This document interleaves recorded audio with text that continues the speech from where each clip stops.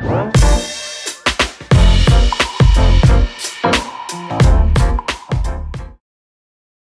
welcome to this science masterclass. Today we're going to learn about the work of Robert Hooke in 1665 and how technological developments have helped us to understand how living things work on a cellular level.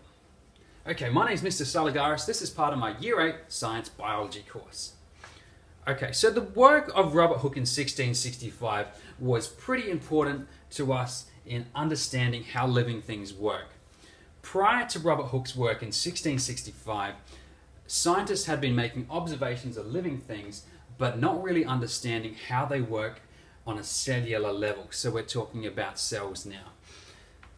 In 1665, Robert Hooke was making some observations of living things under a microscope. One of those things was a piece of cork. Okay?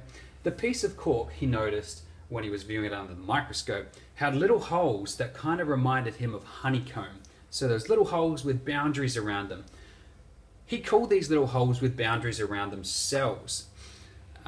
They also reminded him of rooms of a monastery. That's kind of why he called them cells.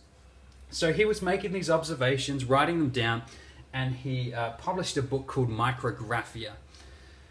His work was both ridiculed and thought of as really exciting and innovative for the world of science back at the time. Some people thought it was a waste of money that he was spending all this time on making these observations, and other people thought it was fantastic that he was doing this. Okay, so let's summarize our what we've talked about today. We've talked about how Robert Hooke has revolutionized the way that we think about cells, and we've also talked about how he made observations of cells and described them as honeycomb under a microscope. Okay, thanks for watching this video. Make sure you subscribe to my channel, like it, and make sure you view it again if you missed any points here. Thanks for watching.